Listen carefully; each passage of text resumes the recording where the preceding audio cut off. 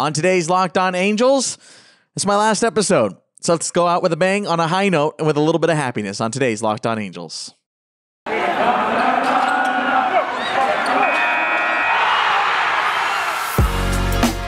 are Locked On Angels, your daily Los Angeles Angels podcast. Part of the Locked On Podcast Network, your team every day. Hey, what's going on, everybody? Welcome back to Locked On Angels, part of the Locked On Podcast Network, your team every day. I'm your host, Steve Granado. Thanks so much for making us your first listen of the day. You can shoot me a follow over on Twitter, TikTok, YouTube, all that good stuff, at Steve Granado. I'm there across all platforms. And by the way, before we get started here in this one, just want to let you know that, yes, I'm going to continue doing baseball content coverage over on my various social medias. Make sure to hit up my TikTok as brand new, and that's where I'm going to be doing a lot of my new work. And then some longer form content will be coming to my YouTube channel. So just so you're aware, there is still more content coming from me. It's just not going to be on the Locked On Angels front. Okay, so this is what we're going to do today. So there's obviously a bunch of negative things in the news, and we have covered them, and the Tyler Skaggs situation and the trial, and all that stuff has been going on, but in the lockout and everything, and how bad the last meeting was. But I just don't want to go out like that. There are plenty of great outlets you can get that information from, and I highly encourage you to do so. There's a million of them. The Athletic, of course, is great coverage. The LA Times is great coverage. OC Register is covering. There's so much coverage of it. I don't think I need to get into it. And that's honestly just, I don't want to finish my time here at Locked On Angels like that. So I wanted to do some positive spins on everything. So here, of course, I want to say my goodbyes and my thank yous and all that kind of stuff. But later on in the show, I want to tell you some things I'm looking forward to in 2022. Okay, no, granted that we have one, and I know. But let's be positive here today. I want to go out on a high note. And then at the end of the show, I'm going to tell you my favorite things about being an Angels fan. So just some final thoughts here. When we started the show, when I started the show, as I say, back in September, my main goal from the beginning, and what I always told you from day one, was creating the culture and building the community. And I feel like we have done a great job doing that. And that is mostly because of you guys. I put these episodes out. I've put out nearly 100 of them at this point, which is wild to think that how fast that went. But I put out these episodes, and you guys run wild with it. You guys were the ones that commented and responded and tweeted and quote tweeted and retweeted and all that stuff. You were honestly the driver of the show, and I'm so proud of how far we've come and how much we've done and how we've been able to cover the lockout, how we've been able to cover Shohei's MVP and all his awards and the Noah Syndergaard signing and the Rice Hill situation. I'm very, very happy with how much we went through together in such a short amount of time. And, there are many more baseball games to be played. There are many more things to be talked about. There's tons of news coverage to be done. And Daniel Garcia, the new host of the show, who's going to start here in a few days, he's going to do a great job with that. And you guys are in good hands. The Locked On Podcast Network is awesome, and I've been very blessed to be able to have this position, even though it has been a little bit shorter than I anticipated. I'm not going to go into it, but of course you can go check out that other episode where I said I was leaving the show and the reasons behind that. I'll have more information on my Twitter in the coming days.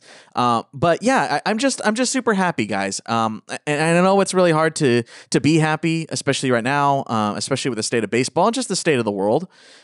It's hard to find happiness, and that's why I'm trying to take this opportunity to step back and be happy, and feel good.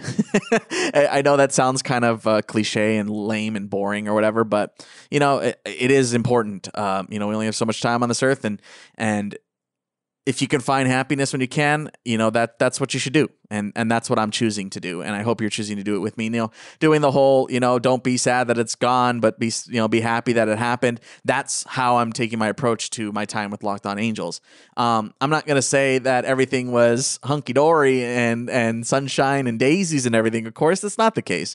But I'm going to choose to look at the happiness. I'm going to choose to look at the good times that we have all had. And I hope that this show has provided you one, information. I mean, that's kind of the basis of it, right? Good information, but two, just from a different angle. That's always been my goal from the beginning, was to give you a different angle and to give you a different idea and to give you a different spin and try to be your voice, listen to you, genuinely listen to you and tell you when you're wrong and tell you when you're right.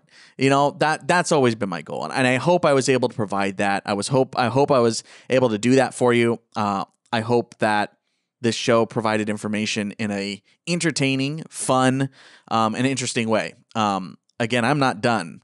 I'm not done with my baseball life. There's still plenty more left in the tank here, and I'm very happy about the next steps in my life. But I just wanted to take this first segment to really thank you for watching, for listening, subscribing, retweeting, following, telling your friends, and all that kind of stuff. And again, don't be worried. The show isn't going anywhere. It's just not going to be me anymore. And Daniel Garcia is going to have a different spin on it.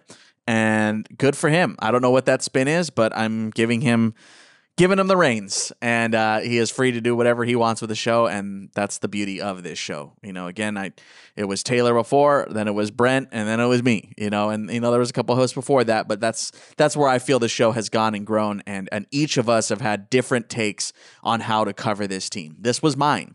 And I hope it was entertaining to you, and I hope that you find value out of it, because I honestly worked very hard on it, and I'm very proud of it, but I'm mostly proud of the fans and how they've taken to it and how nice they have been. So we can be negative all day long, but in the end, it's baseball, and we're in it because we love it, and that's why I did the show.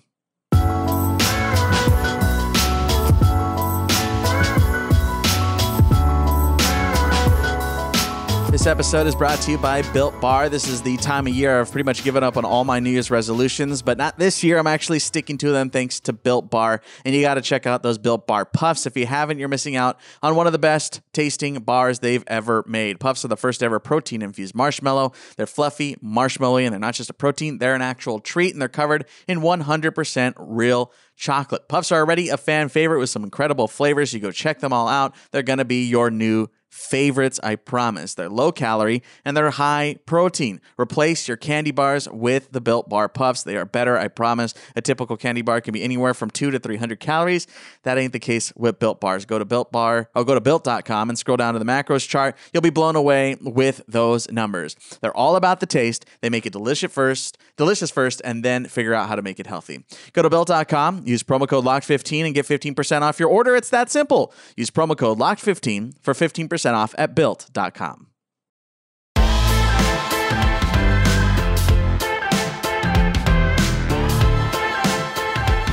Back here on Locked On Angels, your first listen of the day. Steve Granado with you. Okay, let's take this time to kind of preview the 2022 season, whatever that entails, whatever it's going to be. These are the things that I'm looking forward to most. If we end, this is all the scope that we get a full season, right? let's just start with that. We're living in a fantasy world at this point, so let's just go ahead and do that. Here's some of the things that I'm looking forward to. You've heard me talk about a couple of these, but I wanted to lay them out one last time here for you to look out for in 2022. If we have a full season, the number one thing I want is, obviously playoffs and all that kind of stuff. But from an individual player standpoint, it's just Trout and Ohtani 50-50. I want 50 home runs from both of them. I think that would be maybe the coolest thing to ever happen in sports. And what's crazy to say is it's like not even that far off of being actually possible. So Trout, Ohtani 50-50 in 2022 would be probably the biggest thing that I could ever dream for aside from a World Series championship. So that's the number one thing I want. Obviously, we're going to be excited to see them in the lineup again together. But regardless, 50-50, let's go. That is the absolute goal. Another thing I'm looking forward to here is just David Fletcher. I'm really hopeful for David Fletcher's future. I'm really hopeful that he can return to some of his old form. The contact rate was still up, which is great. So it's just a matter of those balls falling in the outfield, getting through the infield, things like that. I'm very excited to see David Fletcher really return offensively and stay strong defensively. We've talked about David Fletcher in the past, and I know he's a fan favorite, and he's a fan favorite of mine. I'm a big fan of David Fletcher. Of course, being a local kid. So I'm very excited to see what David Fletcher brings to the table in 2022. I really hope that he's able to get that bat back in order, cut down on the strikeouts, keep the contact up, and just get that on-base percentage and that batting average back up to where it's supposed to be and where he knows it can be. Very excited to see David Fletcher and how much progress he has made during the offseason. One fun thing I'm keeping my eye on, and this is, of course, without any trades or anything like that, I just really want to see the friendship of Joe Adell and Brandon Marsh. I love these guys. I think they're so fun to watch, and their futures are so exciting, and they got such zest for the game and so much flair for the sport. I'm really excited to watch them play together in a full capacity in a full season. We've heard about it for years now at this point that these guys have been tearing it up in the minors. We've seen a little bit in the majors. I just want to see them blossom. I want Adell and Marsh to be the new dynamic duo in baseball. I want them to take baseball by storm in 2022. And, the fact that they're best friends just makes it that much cooler. So I want to watch that friendship grow and mature, and just see them both just absolutely crushed at the major league level. I'm just 100% rooting for Joe Adell and Brandon Marsh, even if they're not playing for the Angels. I fully anticipate that they will be, but if they're not, I still love those guys, and I'm sure Angels fans throughout the country feel that same way. And then the last thing I'm really looking forward to this season is watching Noah Syndergaard pitch in an Angels uniform. Noah Syndergaard is a guy that I've admired from afar for so long, and for him to be on the Angels in whatever capacity it is, if he ends up getting hurt or whatever, or Tommy John recovery hasn't gone the way it wants, or he doesn't resurge. No, I'm just excited to watch Noah Syndergaard pitch in an Angels uniform at Angel Stadium. That is just such a cool idea in my head. And it's something that I could only have ever dreamed of. And obviously, I want him to do well. I want him to pitch well. I want him to return to form, return to that Cy Young potential form.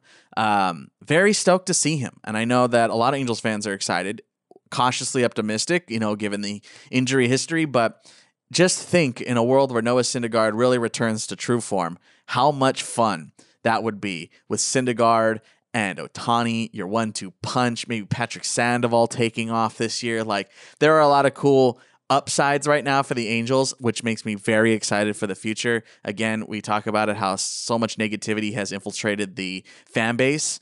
And, it's a bummer that that's the case, but I am choosing, and I think you should too, choose to be happy and choose to be excited, because it's really all you got in this world.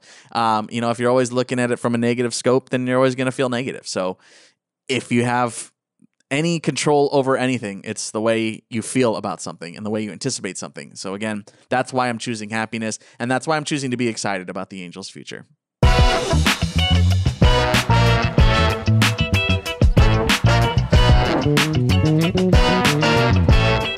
Football might be over for this season, but basketball is in full steam for both pro and college hoops.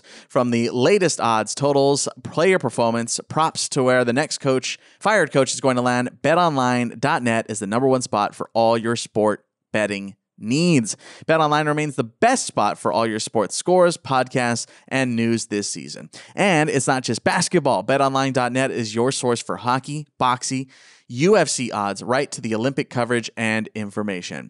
Head to the website today, or you can use your mobile device to learn more about the trends and action. BetOnline, where the game starts.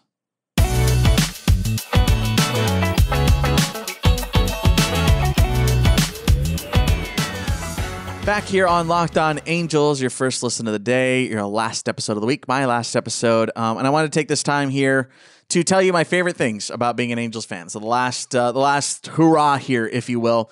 Just some of the things that I love. And again, we're just trying to be appreciative today and be happy today. So my favorite things about being an Angels fan. I've been an Angels fan since I was just out of diapers, so I've kind of told this story before, but when I was a baby, my dad used to take me to Dodgers games, and then got fed up with driving there and trying to get out of the ballpark, so we started going to Angels games, and that's when I became an Angels fan, was somewhere around 96 or so. 96, 97, I started playing Little League ball, and started liking the Angels and started following the Angels. And, some of the first guys I watched were Tim Salmon and Garrett Anderson. And, I remember the Sean Figgins years and, all that kind of stuff. Those were my Angels, way back when. So that's when it all started for me. And that's when I started going to the ballpark. And that's when I fell in love with the ballpark.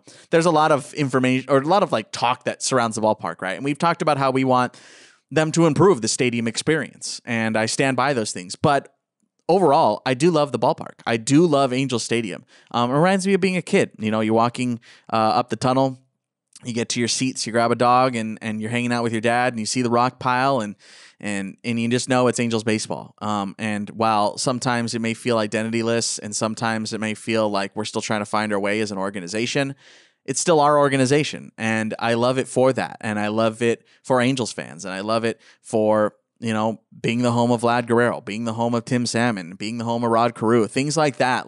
That's what makes me excited, and that's what makes me feel pride for being an Angels fan, and the stadium does that. While, again, I want more upgrades to it, and I want it to be better, it comes from a genuine place of love, and that's where I always try to come from. The fun times that I've always had at Angel Stadium are always, obviously the games dictated a lot of times, but many times when I just think over the years about going to Angel Stadium, I think about going with my family, and I think about going with my friends, going in high school and going in college, and just, hey, you want to get some cheap seats? Let's go to the ballpark. And we do that, and we have a good time. Doesn't matter win or lose. It doesn't really matter. You forget those games, but you remember how much fun you had, and grabbing a drink with your friends and stuff like that, and hanging out at the rock pile and watching Shohei swing it. Like, those are the things that matter. Those are the things that when it comes down to it, that's the things that you actually care about. The other thing I love about being an Angels fan is just being a part of this show, man. It's really cool to, I always tell my friends and my family whenever I tell them what I do, right? If I were 8-year-old Steve or 10-year-old Steve, and I had to go back and tell him, like, oh, by the way, you're going to live in the city that you've always wanted to live in, and you are going to host a show about the team that you love, that would be the most, and you're going to get paid for it. The kid in me is just like, dude, that's insane. Like, you live in a stone's throw away from Angel Stadium and you get to cover the team full time. That's incredible. That's an incredible thing to say. So this show has been such a cool thing for me to have and for me to work on. And that's why I don't regret a single second of it. I genuinely love everything we've been able to do, with this show. And the last thing that I love about being an Angels fan, it kind of does go back to my childhood days. It's not always celebrated. It's not always promoted the way it should. I feel like it's starting to get a little bit better about that. But the history of the Mike Scioscia era is just amazing. It's just absolutely perfect. Like the Mike Scioscia era, he's going to go down as one of the greatest managers in baseball history, and without a doubt, he's the greatest manager in Angels history. I had planned on doing a full episode about him at one point. There's a lot of episodes that unfortunately never panned out, but just the Mike Scioscia era really defined me as a baseball fan. I feel like that whole era was so crucial in me growing up, and so crucial in making me a baseball fan and making me an Angels fan for life. I am, for how much we criticize rightfully Major League Baseball and the Angels on this show. At the end of the day, man, I'm an Angels fan through and through. It's in my blood at this point. And you're never going to take that away from me. And I feel like a lot of Angels fans, while we may not be the loudest and craziest fan base in all of baseball, we still are strong. We still are a strong fan base, and those roots are there, and they're just going to continue to grow. And that's how I feel about all of it. So I don't know, man. I don't know how I'm going to end this. I'm just kind of rambling at this point. I'm sure you can feel that. But again, just look forward to everything that is going to happen in 2022 regardless. If we get one game, if we get 162 games, whatever it is, just be grateful that we get it, be happy, and try to live your life in that regard, because it's too short, man. It's too short to be sad and upset and mad all the time. Yes, let your emotions run wild, but keep them in scope. That's how I'm trying to live my life, especially post Locked On Angels. You can always follow me on Twitter at Steve Granado. You can follow me on TikTok as well at Steve Granado. And then my YouTube channel is also down below. I will be starting doing some short form and some long form content on those channels. So make sure to check those out. They're all in the episode description. That voicemail line is still going to stay active. I'm transferring it to Daniel Garcia, 714-409-6396. And of course, you can follow at Locked On Angels. I want to thank you for making Locked On Angels your first listen of the day. For your second listen, check out Locked On Bets, your daily one-stop shop for all your gambling needs. Locked On Bets, hosted by your boy Q, with expert analysis and insight from Lee Sterling.